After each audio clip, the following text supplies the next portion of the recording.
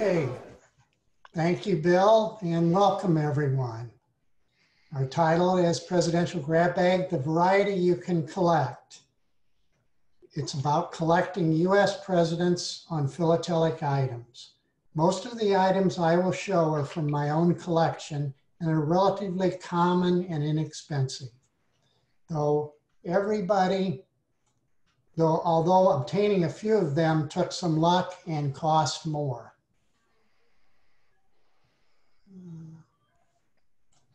Okay.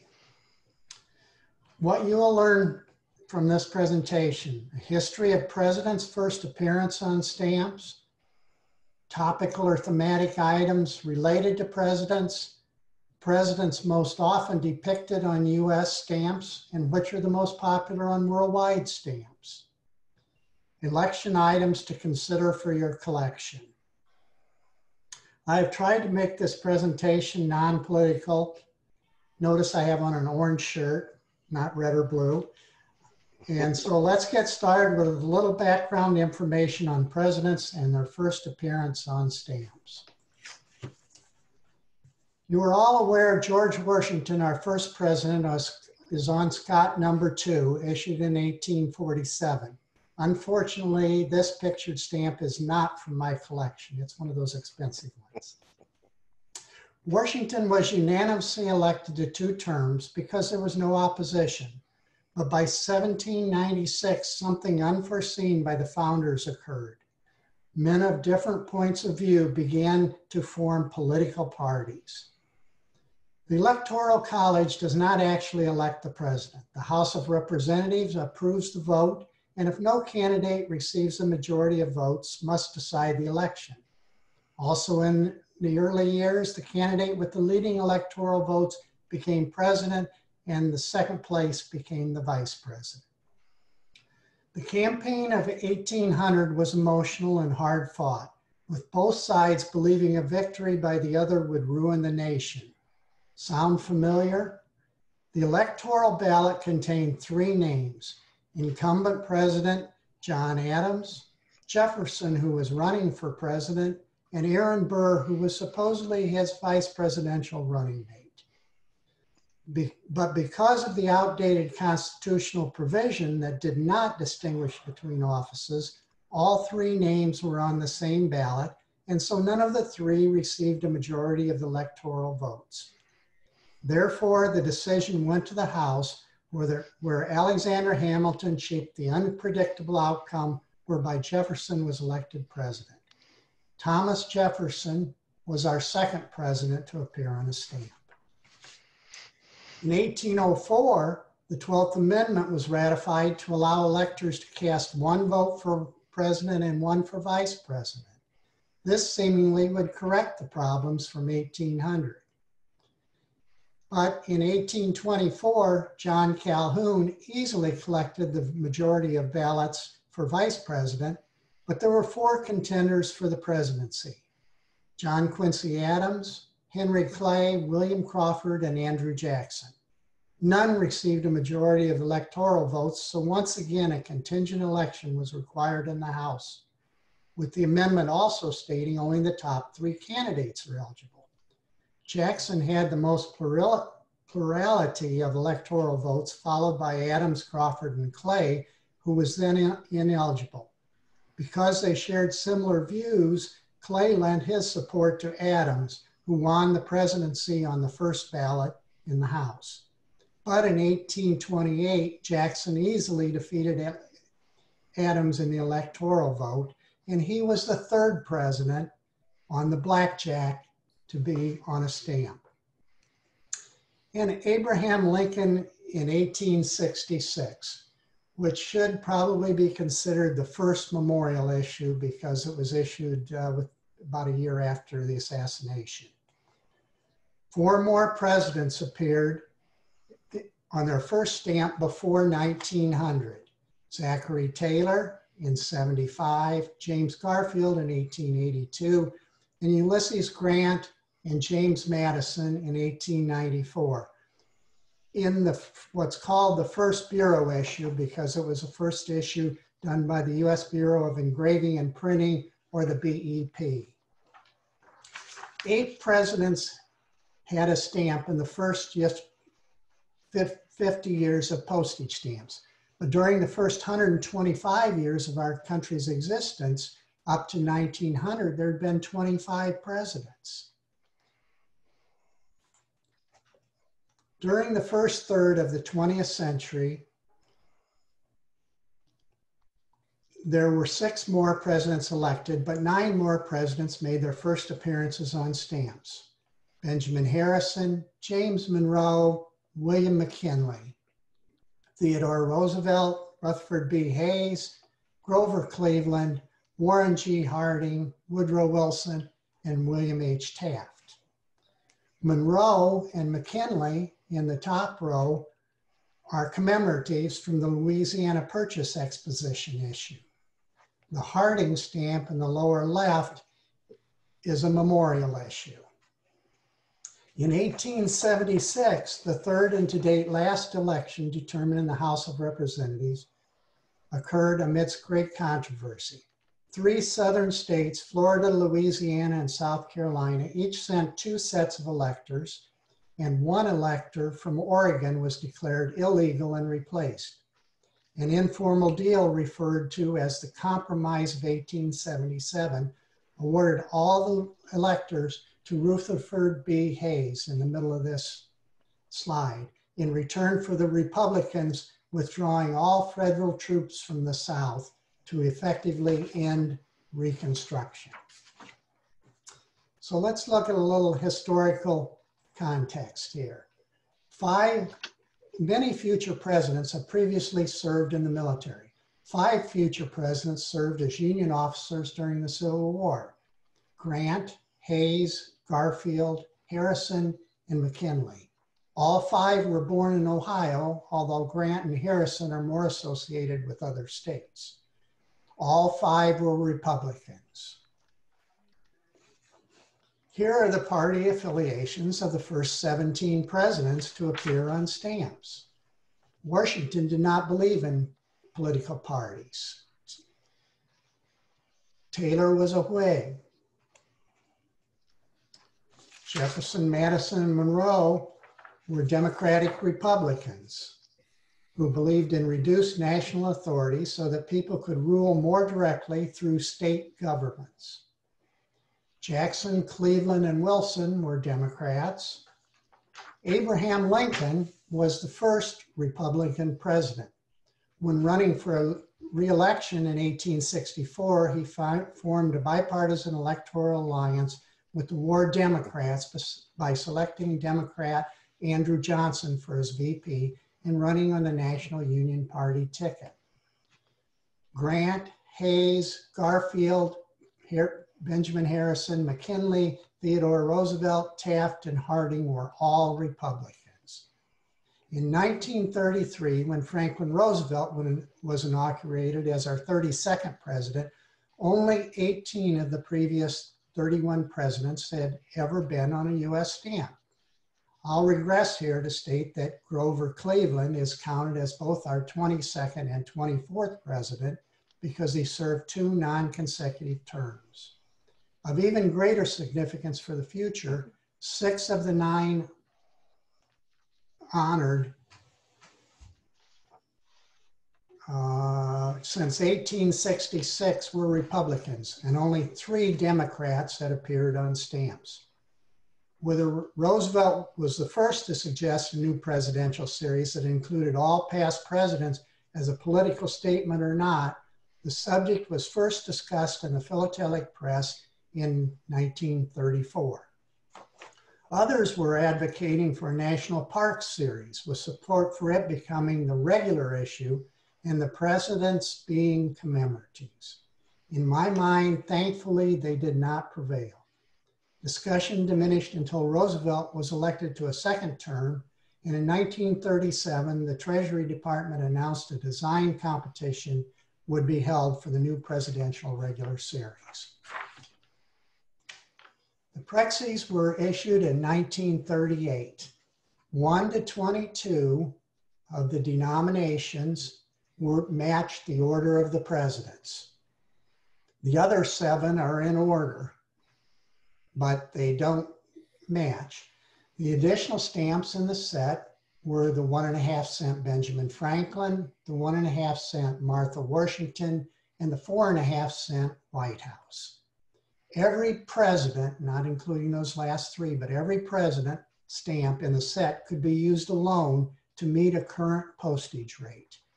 And this was the regular or definitive series until the Liberty series came out in 1954. 6 presidents had their first issues between 1939 and 1985. All should be considered memorial issues because they were issued shortly after their death.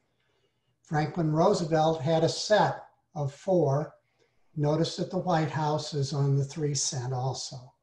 John Kennedy in 1964, Herbert Hoover in 65, Dwight Eisenhower in 69, and Harry Truman and Lyndon Johnson both in 1973. The International Stamp Show, which is held in the US every 10 years, was in Chicago in 1986, called Ameripex. 4 miniature sheets depicting 35 presidents and the White House were issued at this show. The last of the 4 miniature sheets here included the previous 6 presidents: Herbert Hoover, Franklin Roosevelt, Harry Truman, Dwight Eisenhower, John Kennedy, and Lyndon Johnson. Since 1986, stamps have been issued for 4 more presidents. Shown here are cutouts from American commemorative cancellation pages. We'll see a full size page later. These are once again memorial issues. Richard Nixon in 1995, Ronald Reagan in 2005, Gerald Ford in 2007, and George Bush in 2019. Since the other 5 presidents that haven't appeared on a stamp yet cannot appear, are still living, they cannot appear on any US stamps yet. Now let's look at some other topical and thematic items for your collection. There are only 2 airmail stamps that depict presidents: Lincoln, which is sort of unusual, I think, and the Mount Rushmore National Memorial with Washington, Jefferson, Lincoln, and Teddy Roosevelt. There are newspaper and periodical stamps. I have no examples. Washington is on 3 and Lincoln is on 2. Here is an aerogram. What is an aerogram? It's light, thin paper. You wrote the message on the other side of the paper. You fold it in the left side, fold it in the right side, fold it up the bottom section, and the flap down from the top to seal the envelope. No contents were allowed in an aerogram. Notice this says Kennedy on it. On the next page, Vice President. Hubert Humphrey is the only vice president who did not later become president to appear on a US stamp. There are 5 first ladies that appear on stamps: Martha Washington, Dolly Madison, Eleanor Roosevelt, Abigail Adams, and Lady Bird Johnson on a souvenir sheet. How about monuments, memorials in the White House? The Washington Monument, the Jefferson Memorial, the Lincoln Memorial. And for the White House, James Hoban, the White House architect, appeared on a 20-cent stamp in 1981, also an 18-cent stamp that looked identical to it other than the amount. And here are 3 other examples of the White House on stamps. Booklets often have a variety of different panes, sometimes with labels used to fill the panes. The single stamps themselves have a numeric numbers assigned by Scott, whereas the panes normally receive an alpha suffix. Let's look at some. Here's a 24-cent booklet, number 121, and it has 3 of the 1395A panes in it. Now here's a combination booklet, booklet 122 in this next column. It has 12 8-cent stamps. So it has 2 of the 1395B panes and 1 of the 1278B, so it's 4 cents to make up the dollar amount. And over in the last column, we have an 8-cent booklet with 25. Well, how do we get to that? This is a kind of an oddity because Scott lists the 1395D slogan 5 and also the 1395D as slogan 4. But there are 3 of these 1395Ds in that booklet, and that comes to 21. So how do we get to the 25? Well, there's another pane not shown that has the 4 stamps here, and it has 2 double-sized filler panels saying the same kind of, giving the same kind of information. Use zip code and mail early. And this is the back cover of the booklet. How about overprints, presidents on overprints? Well, there's the Kansas-Nebraska issue, and here's some samples from it. And there were commemorative stamps for the Battle of Monmouth, Molly Pritchard, and a Hawaii sesquicentennial. And there were 2 stamps for that. Both of those were in 1928. And then there's possessions. Here's an example, a block from the Canal Zone and a single from Puerto Rico. And it's a little hard to see on this, but Puerto Rico goes up diagonally and Porto is spelled P-O-R-T-O.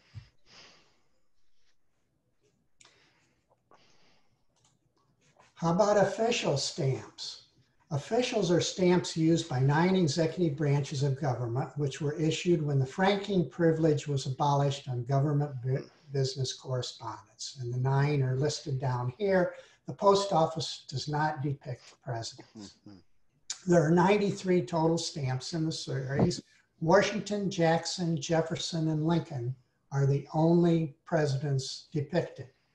The same person always appears on the same denomination. Here's Lincoln on the Navy Department stamp, Lincoln on the Treasury Department stamp, and Lincoln on the War Department stamp. And the Treasury Department here has all 4 of those presidents on it. Stamped or embossed envelopes. There are many varieties, including dyes, surcharges, and paper colors. The first 2 here on the left both have 9 varieties of dyes and several different issues. These 2 in the upper right both have surcharges. And you can see 3 different shades of paper color involved here. Postal cards. Notice the difference in size of the grant in the upper right.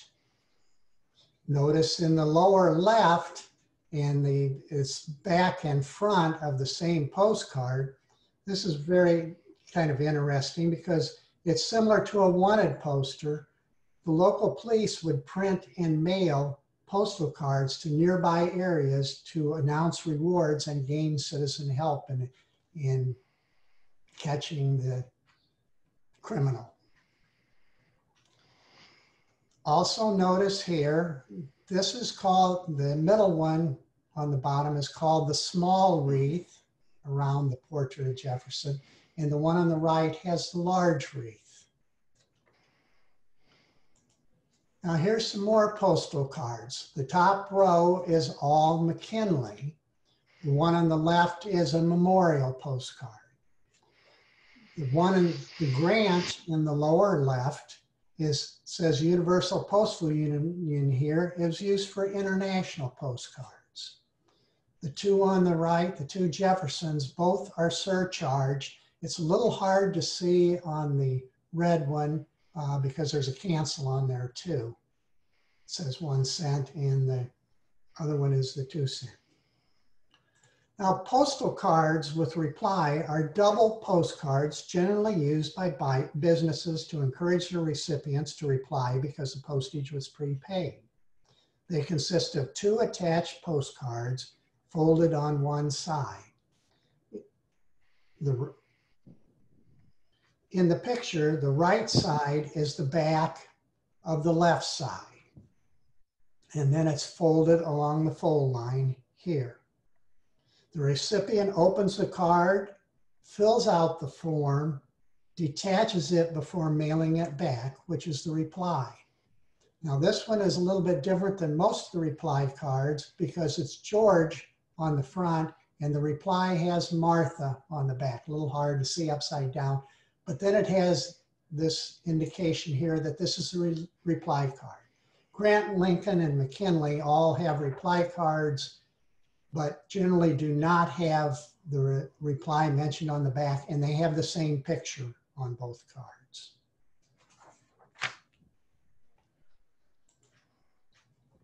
Revenues. Now this is a real busy page, but these are virtually all different revenue stamps on this slide.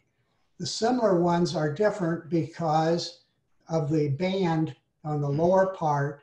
Has different. This one's agreement, this one is certificate, express, and inland exchange on the last 2. There's 3 exceptions on the page. This is one of them where they're there to show color variations due to environmental or chemical reactions.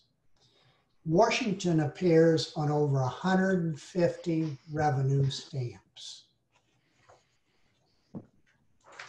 How about the Confederate States of America? Washington, Jefferson, and Jackson were all slave owners.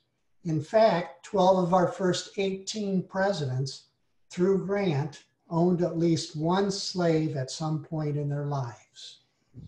John Calhoun is on here because he was a US VP before the war between the states, as the South referred to it.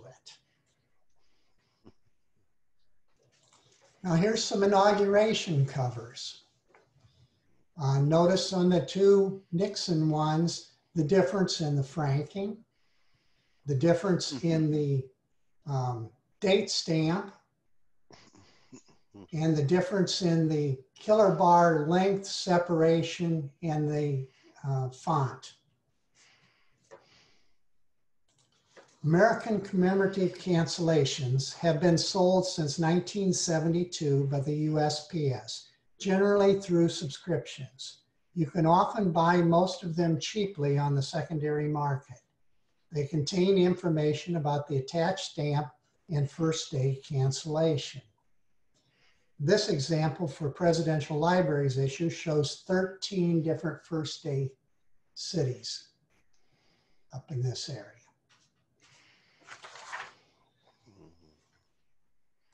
This slide shows all 13 first day cancellations. Franklin Roosevelt articulated the need for a safe, accessible archive for the materials of each administration. In 1939, he pledged part of his Hyde Park, New York estate for the construction of a library and museum for his own papers. Since then, the National Archives and Records Administration operates 14 such libraries housing the papers of subsequent administrations. Additionally, there are 20 plus other presidential libraries operated by different organizations. If you attend a first day ceremony, you will receive a program. This is an outer envelope from the ceremony for the Clinton Library. The program lists the speakers, who normally will autograph it after the ceremony. But I believe Clinton's here as a facsimile. The backside of the program tells a story about the stamp. Now here's the Reagan first day ceremony, which was held at the Ronald Reagan Presidential Library. Here's a Johnson in memorial. Again, this was the first Johnson stamp. The Kennedy is not the first Kennedy, but it's another first day cover. Here are some booklet paintings on first day covers. These have cachets that show the Jefferson Memorial and the Jefferson portrait also.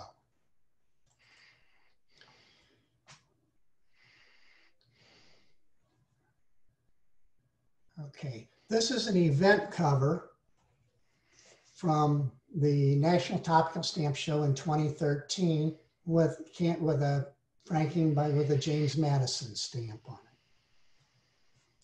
Here's a cover from a stamp club, ATA Chapter 5 in Wisconsin, soon after the Kennedy stamp came up.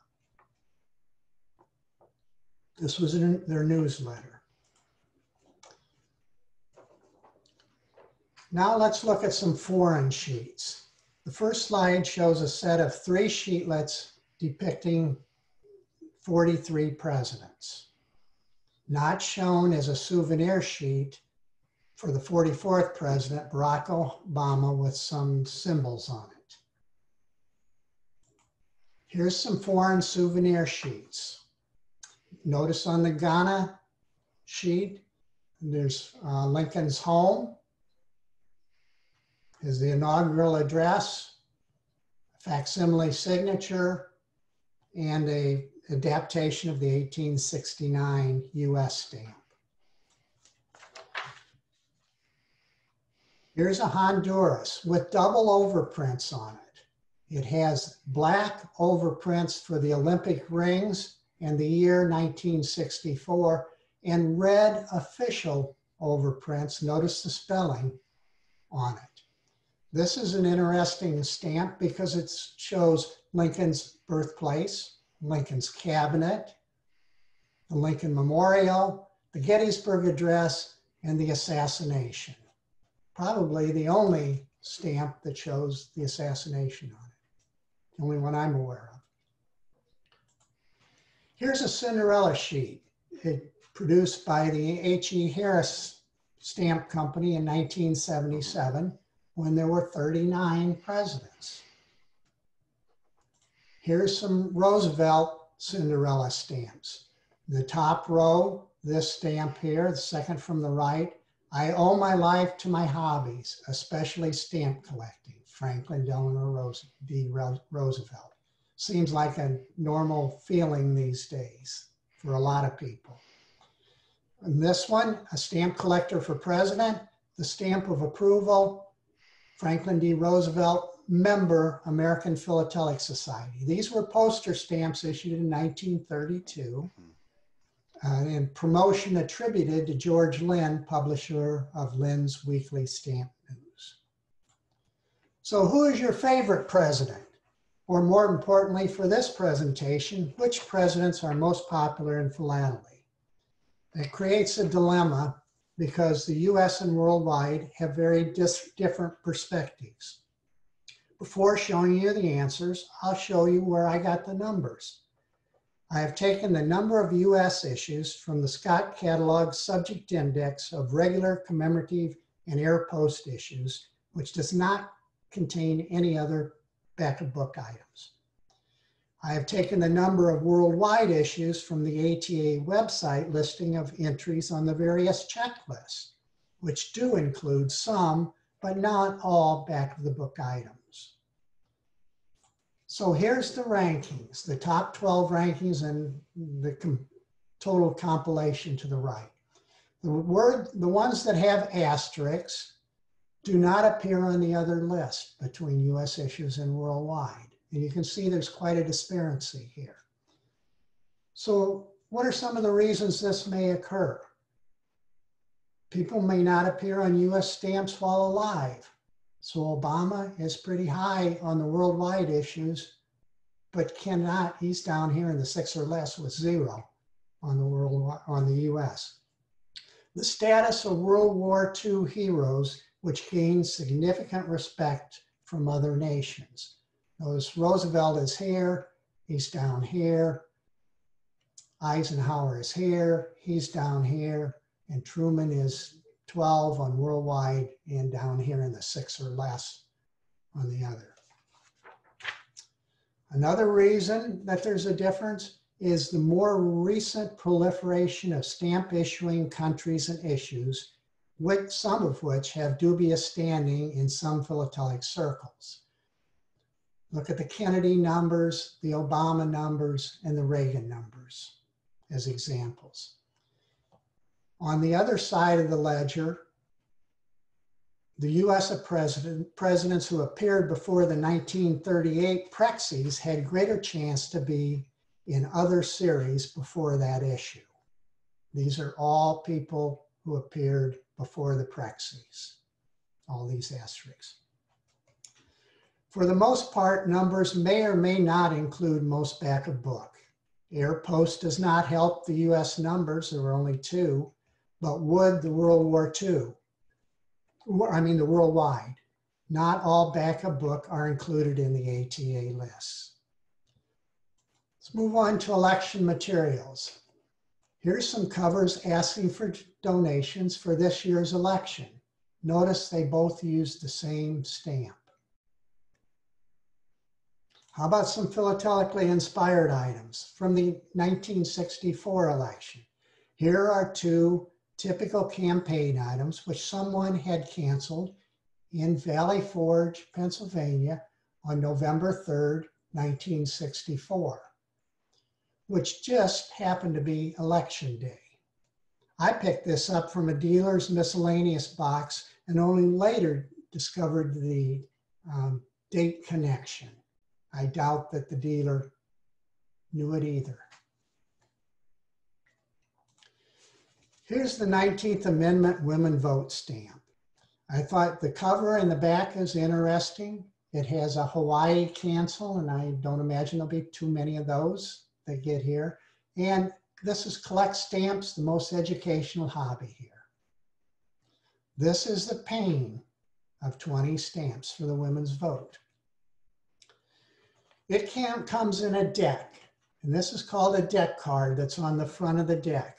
The deck in this case has 25 panes in it and an admonition that it shouldn't be sold before the first date of sale. Well, when it gets into the post office, somebody wrote this date of 8/22, which is the first day on this card. I was at the post office on the day before 8/21, and they told me they had received 2 packages, which would go on sale the following morning. That meant 50 panes. Knowing this would be a popular issue, I arrived shortly after opening on Saturday. As I paid for my purchase, I asked if I could have the deck card, which was then retrieved from a wastebasket. I wish that I had thought to have a cancellation applied to it, as it was the first day of sale. And on the next page, you'll see another reason why.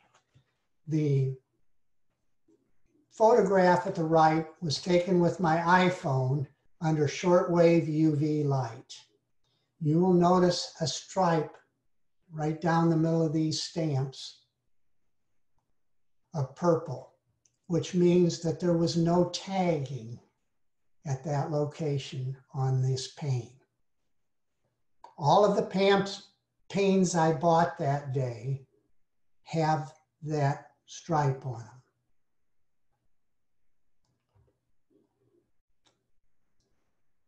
After seeing what I had, I dashed off an email to Captain Tim. You will have to read his response in the October American Stamp Collector and Dealer, which is probably in the mail to you right now.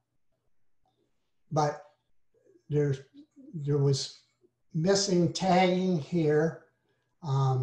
We don't know how prevalent it is. I've been watching the philatelic press. Only 3 other people have been told about this besides myself before this presentation. So and I did ask my stamp club members, I've been going to 3 fairly close post offices, and only one day out of about 12 trips have I even been able to buy more panes of this stamp. So we've got no idea how many of these are out there. But if you have any, pull out your UV light and take a look. I'd like to hear. I will close now by encouraging you to vote. If you decide to vote by mail, the post office sent you a letter. If you plan to vote by mail, plan ahead. Here is my ballot that came, official vote by mail balloting material, with a enclosure that said put 2 forever stamps and 70 cents postage on it when you mail it back. Now, our ballots here in Florida are maybe a little bit unusual and bigger than what you will have, because we had 7 pairs of president and vice president on our ballot to vote for, not just Trump and Biden. We also had 6 state constitutional amendments to vote on. So it was a rather large ballot. So I don't know if you need 2 stamps or not, but be sure you put enough postage on them. But if you decide to go in either early or afterwards, you won't be putting your ballot in a ballot box that looks like these, but you will get the sticker after you turn your ballot in. Yeah, this is really my last slide. It gives you the sources that I used to get the information. Here's the American Topical Association website, the list of the checklist, and the top by topics, and it gives you the topics. That's how I got the information. And the Scott catalog, particularly the subject index of regular and commemorative air post stamps. Some books here, The Prexes by Roland Rusted, Identification Guide to U.S. Stamps, Regular Issues by Micarelli, I believe that's pronounced, Guide to U.S. Stamps by United States Postal Service. And you can find anything on the web that you want, any statistic you want. I believe you can find the height, probably the eye color, whether they're left-handed or right-handed, all over the website. But the big ones are the National Archives and the Library of Congress. And here's my email. And with that, I will stop sharing.